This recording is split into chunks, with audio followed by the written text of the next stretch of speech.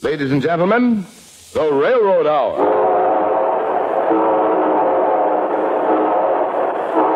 And here comes our star-studded show train.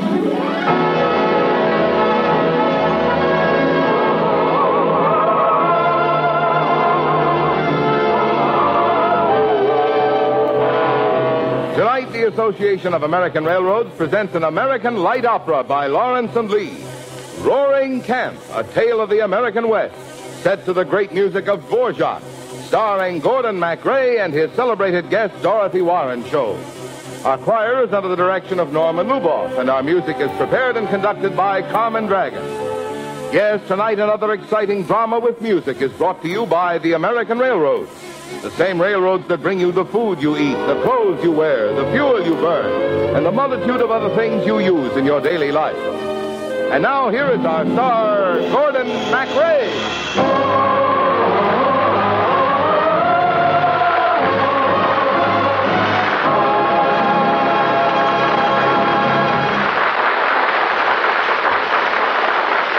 Thank you, Marvin Miller, and good evening, ladies and gentlemen.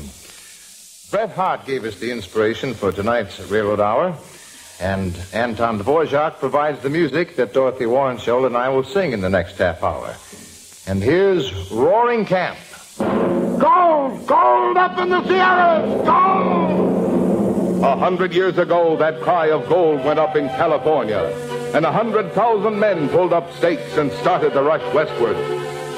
Look, there's a 49er climbing up the high ground with his Conestoga wagon and his Pinto pony, making the long trip west. The prairie, cross the great divide, going to California over the Oregon Trail, walking westward, Pinto by my side, with my covered wagon, rolling and swinging and creaking and singing of California. Gonna stake my claim, take a gambler's chances, playing the prospector's game. To the westward go, where the rain is to go. To the westward go, where longing to go. Cross the prairie, cross the great divide, going to California over the Oregon Trail, rolling westward, rolling to the sun, with the 49ers, hoping and searching and praying and planning and digging and damming and twisting and damming until my fortune's won.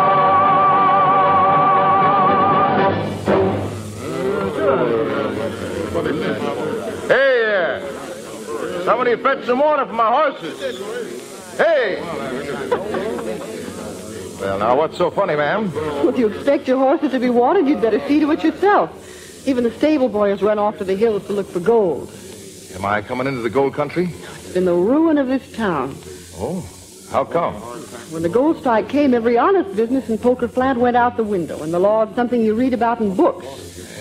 Sounds like my kind of country. But I didn't expect to find women folks out here. Not pretty ones, at any rate. Well, I came out here 3 years ago with my father from Boston. Boston, huh? That's what they call me. Boston Wagner. You don't talk like a New Englander. Well, they call me Boston because that's the only town in the USA I ain't never seen. Oh. I'd like to meet your dad and your family. Want to make some friends out here. I'm afraid that won't be possible. You see, my father died last month in a gunfight. I'm sorry to hear that. It's terribly lonesome without him and so far away from everything I used to know. I understand.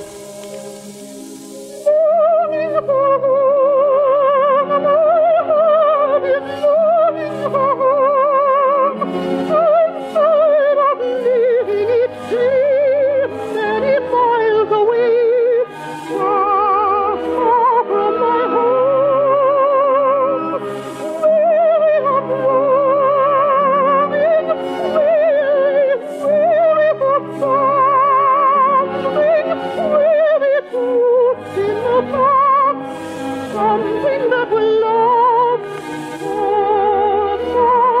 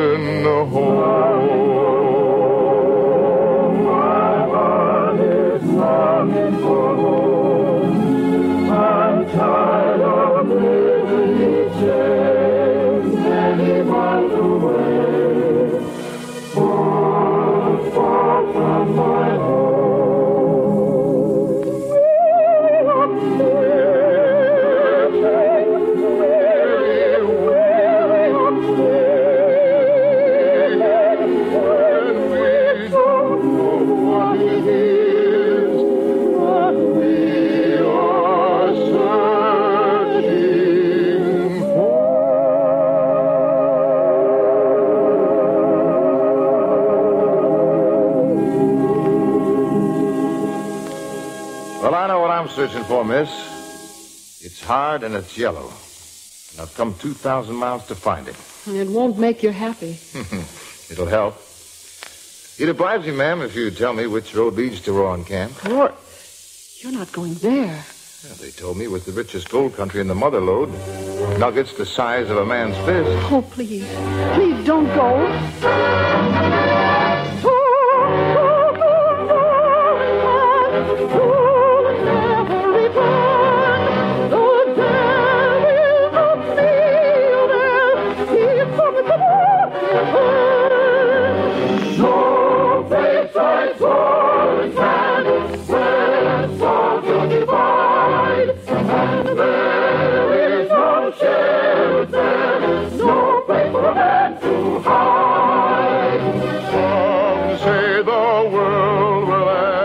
Flaming in a fire, I'll bet that Roaring Camp starts blazing the fire.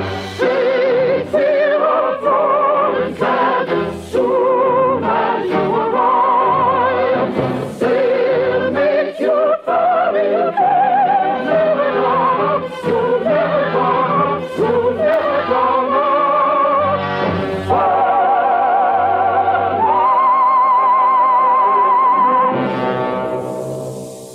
Well, now, thanks for the advice, ma'am. I don't scare easy. You mean you're going to Rowan Camp anyway? That's right, miss. But don't make any bets about me coming out feet first. You'll see me again, ma'am, and often.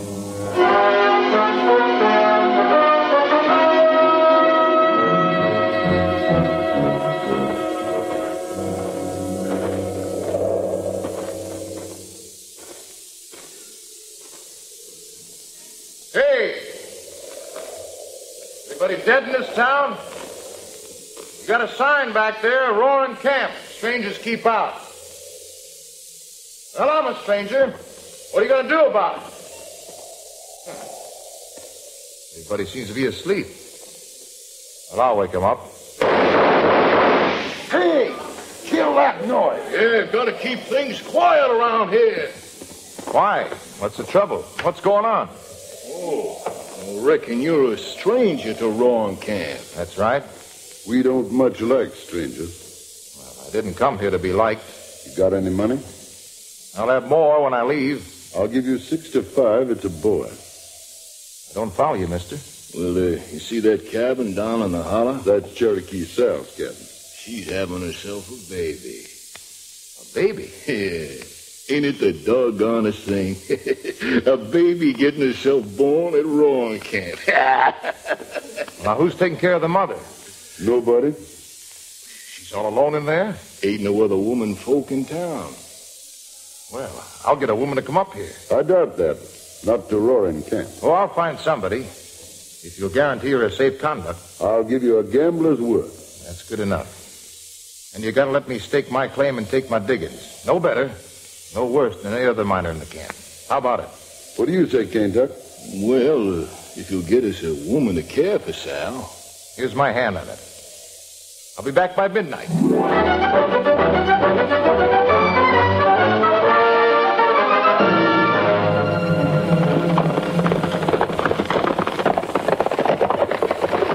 You grab the horse, Kane-Tuck. I'll help the lady. Whoa! Whoa, boy! Whoa there! I got him. Oh, what must I do? Men, this is Miss Elvira Brigham. You gotta mind her as if she was a federal marshal. The woman's in the cabin. Go help her. Well, I need water. Hot water and towels. Oh, towels? What's them? You'll know, Kane-Tuck. Hand-wiping rag. Oh, why, sure. I'll get the woman from the tavern. They have to be clean towels, Kane-Tuck. No time to waste. Sal needs help mighty bad.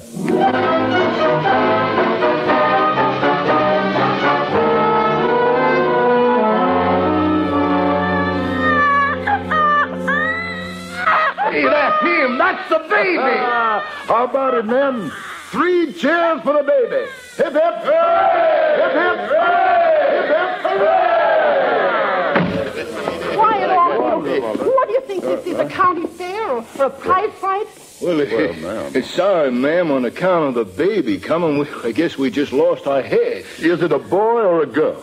A boy. Well, I knowed it would be. Now pay up, Tipton. You owe me an ounce of gold. What language is this for you men to respect the dead? Dead? The baby ain't. Oh, the baby's fine. But Cherokee Sal... Poor Sal. Now I want all of you to get out of here and go to your cabins and be quiet Yes, ma'am. so the baby can get some sleep. Come on, boys. Come on. Let's do what Miss Brigham says. Go to sleep, go to sleep, baby, go to sleep. Hush your cries, close your eyes, blue as summer skies. In this sad, foolish bed, mad and midst of life,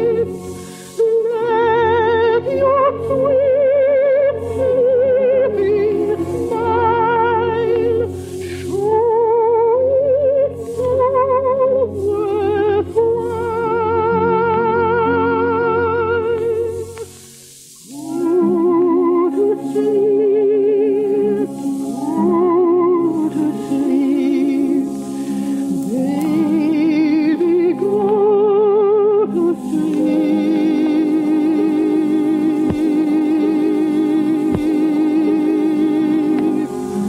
Go to sleep, go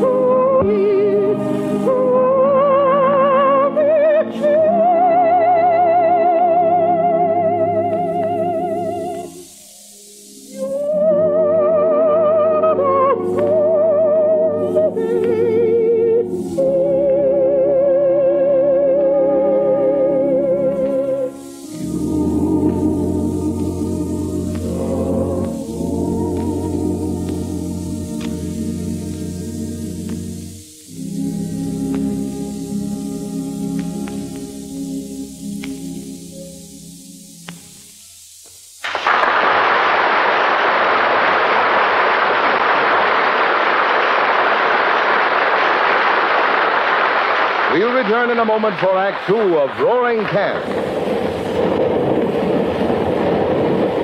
It's early dawn of a summer morning in the lovely Catskill Mountains of New York State. A peaceful and pretty sight. At least it seems so to engineer Clark Bonesteel from the cab of his 2-unit diesel engine, which is pulling a 70-car freight train through the quiet valley. When the town fire siren located in the firehouse right next door to the chief's house answered with its own scream of warning, Engineer Bonesteel, knowing his job was done, picked up speed and went about his regular business of delivering the nation's freight.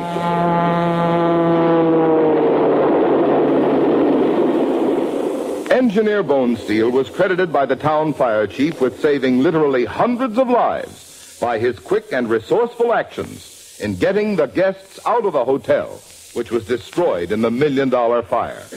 And Engineer Bonesteel is just one of many thousands of railroad people who night and day, month in and month out in every part of the country, make it their business to be of the greatest possible service to the communities and customers they serve.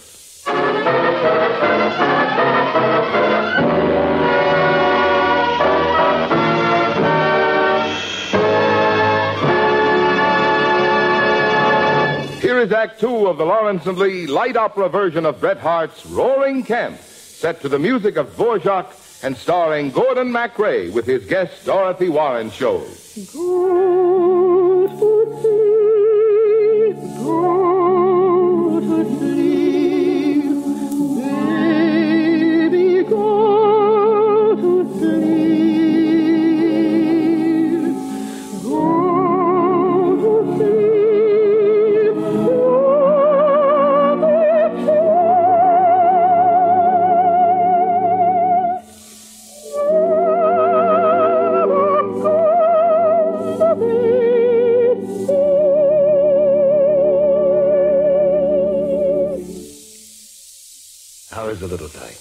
did you ever see such a heavenly face? You know, some of the boys wondered if they could come in and sort of take a look at him.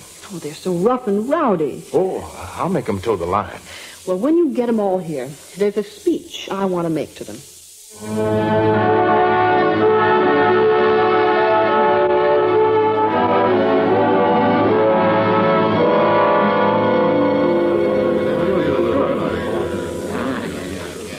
Citizens of Roaring Camp, I think we all owe a debt of gratitude to Miss Elvira Brigham for taking care of the baby.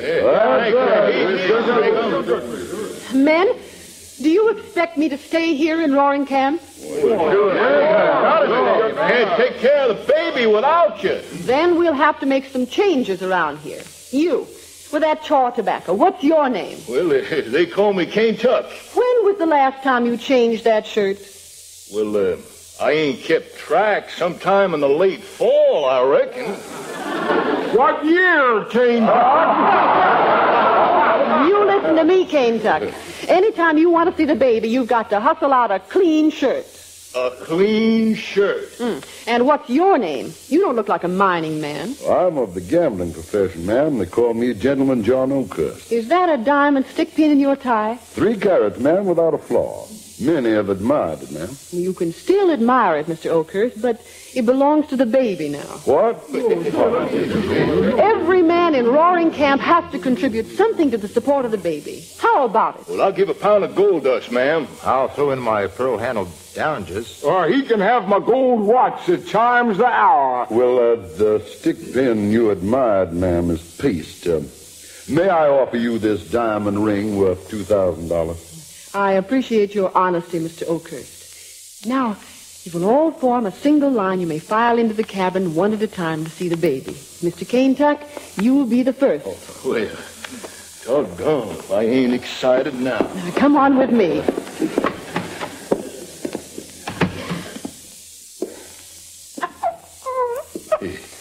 Be that he? That's the baby. Well, not much besides, huh? Ain't more got the color, has he?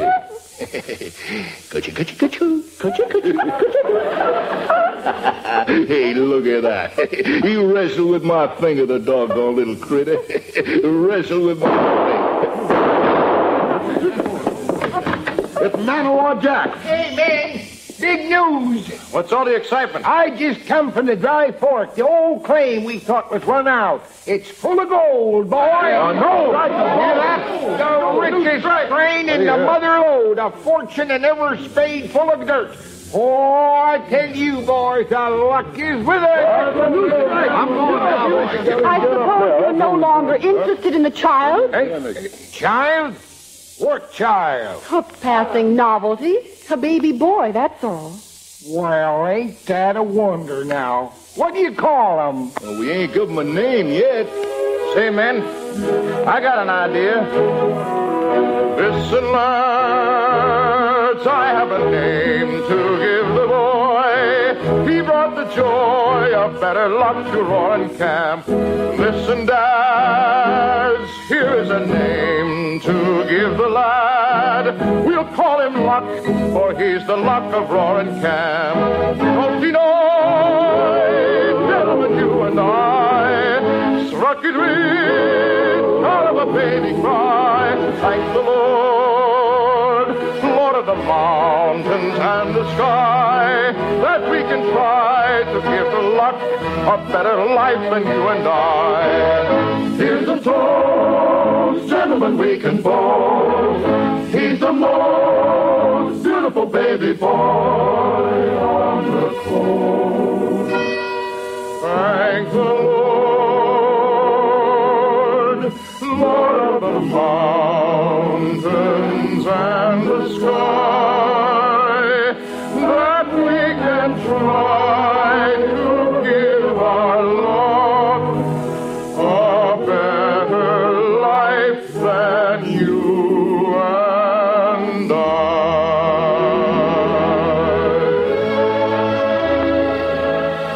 How about it, men? Shall we christen him the Luck? Yeah, he's the luck. That's Well, his you've got name. to give him a first name. Oh, Tommy then. We'll call him Tommy Luck of Roaring Camp.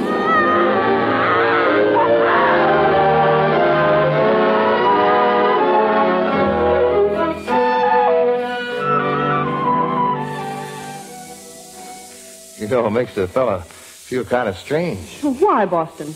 Well, this isn't quite my line exactly, shopping for baby clothes. Oh, it's sweet of you to drive me to Sacramento. Do you like this little flowered bonnet, Boston? Oh, sure. It's pretty fancy for the luck, though, isn't it? Oh, it's not for the baby. It's for me. Look, Miss Elvira, let me buy it for you. I wish I could buy you everything in this store, everything in Sacramento. What's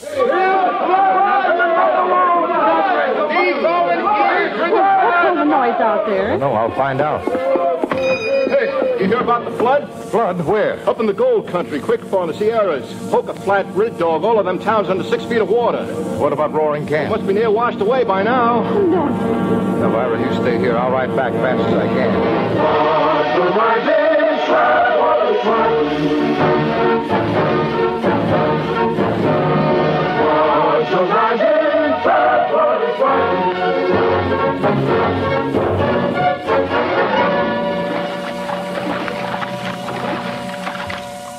Hello there, Mr. Oakhurst. Stay there, Boston. Don't try to swim for it. We'll pick you up in a boat.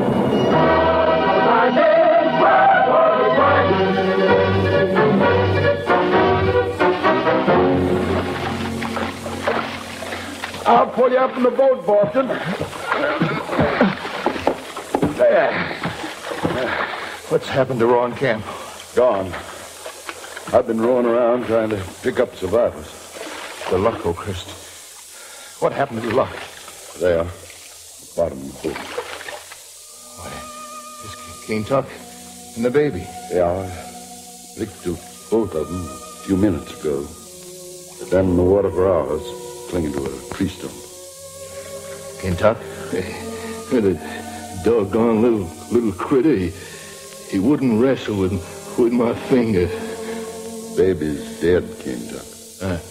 I'm dying too, ain't I, boy? Now, lie back, Kentuck. Well, the luck's taking me with him. I'm gone with the luck.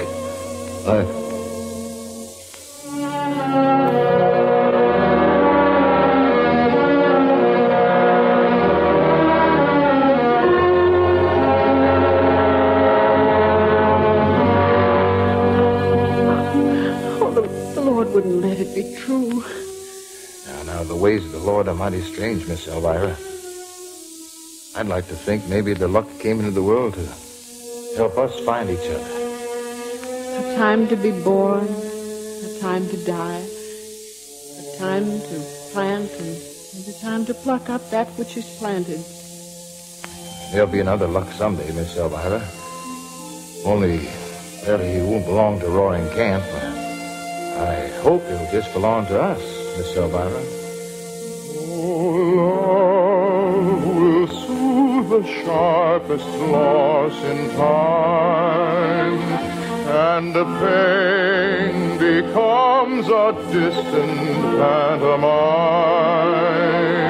The hurt may heal with off a scar, and what we were is lost in what we are. For the now, the ever-present now, will change unpleasant memories to ever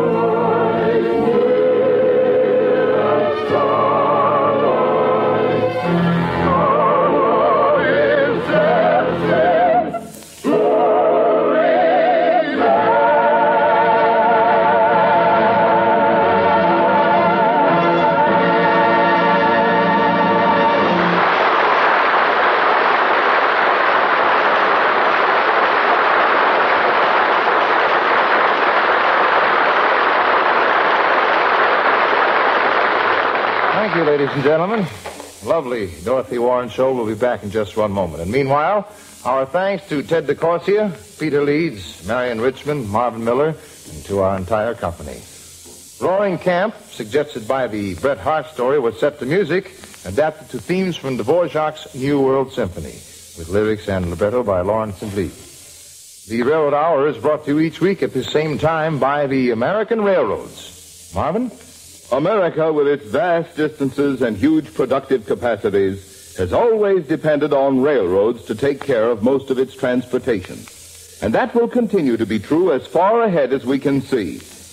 The railroads will never stand still in a nation of growing population and growing economic activity. As America moves ahead, so will the railroads, steadily enlarging their capacity to meet increasing demands for service and steadily increasing their efficiency of operation to cope with constantly rising costs of doing business. Thank you, Marvin. Tell me, Gordon, what's on the show train next Monday night? Well, Dorothy, it's a story of the gay 90s with music like this.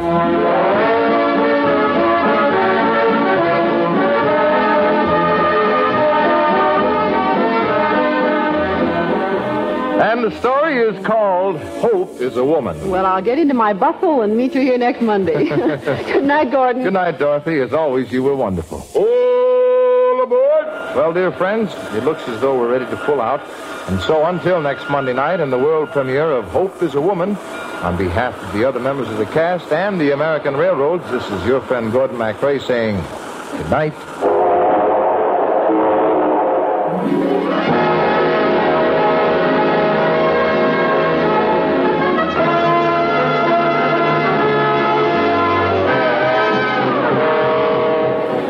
Gordon MacRae can be seen starring in Warner Brothers' The Desert Song in Technicolor. Our choir is under the direction of Norman Luboff, and our music is prepared and conducted by Carmen Dragon. This is Marvin Miller saying goodbye until next week for the American Railroads. Now, stay tuned for your Monday night of music on NBC.